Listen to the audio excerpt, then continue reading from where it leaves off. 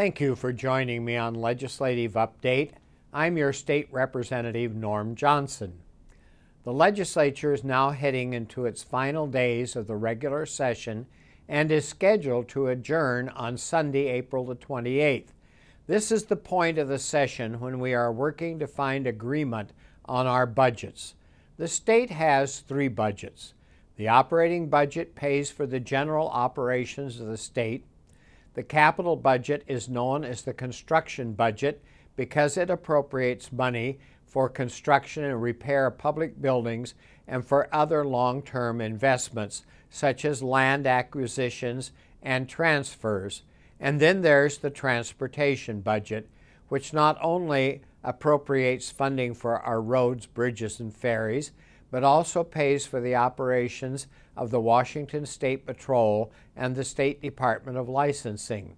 As of this time, the House has approved an operating budget and a transportation budget. We have yet to consider a capital budget. The operating budget proposal we voted on in the House on April the 12th was brought forward by House Democrats. I voted no, and here is why. We are expecting an additional $2 billion in the next budget cycle, and that's without raising taxes. But the House Democrat operating budget proposes to raise taxes by $1.3 billion.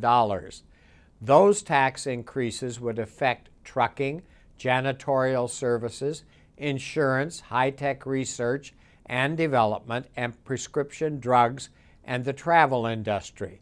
And I'm also concerned that this proposal would eliminate the sales tax exemption for Oregon residents who shop in Washington. That would especially hit our small border communities in the Gorge, such as Stevenson, White Salmon, Bingen, and Goldendale. This plan would also completely drain the state's rainy day account.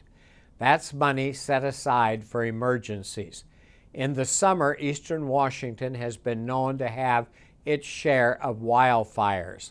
What happens if we go beyond the costs of fire suppression efforts?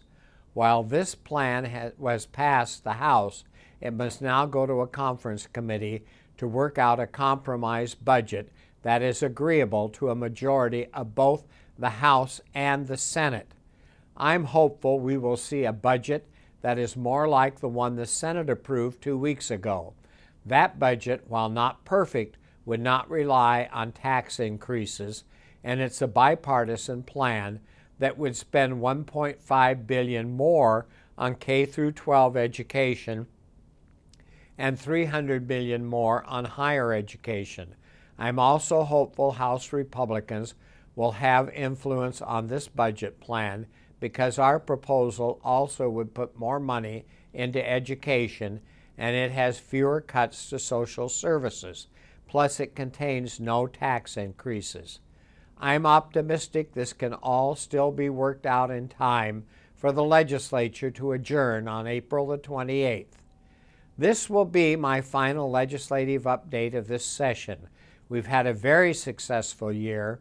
One of the first bills to be signed into law was my legislation creating a Welcome Home Vietnam Veterans Day on March 30th of every year. Giving that recognition to our Vietnam veterans, one of the highlights of this session and of my career in public service.